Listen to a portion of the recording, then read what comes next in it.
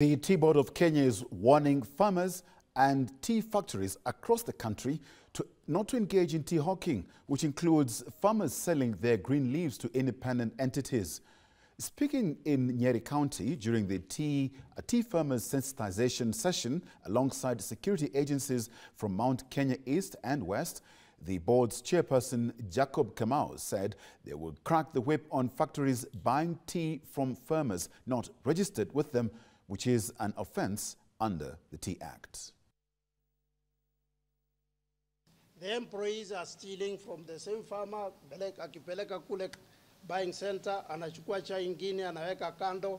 So there is a whole thing. Some areas we have gone where you find you wake up in the morning, na chai yako imechunwa usiku. So there is that question of insecurity. Hiyo imechunwa usiku inaenda wapi?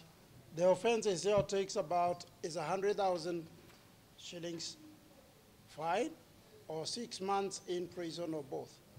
If a factory takes tea from a farmer who is not registered, it's a 5 million or 3 years in jail or both. We are happy that there are enough laws and regulations to be able to overcome the challenges being experienced.